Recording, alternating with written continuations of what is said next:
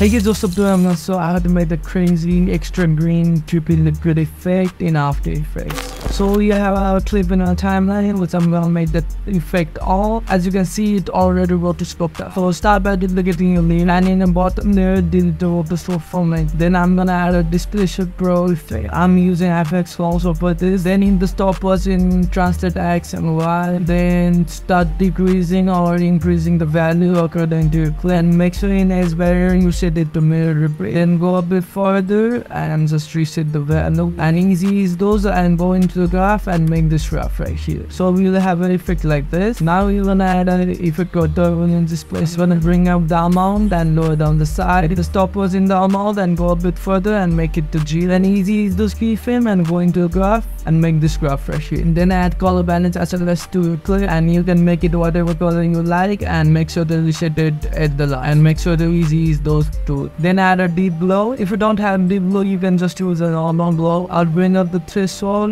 and I'm gonna animate the exposure, so at the end it is 0. I select those keyframe and easy is those and make this graph right here, and at the last you will have an effect like this. So that's it for today's video guys. If you like this video, like button and subscribe for more videos like this. See ya later. Bye.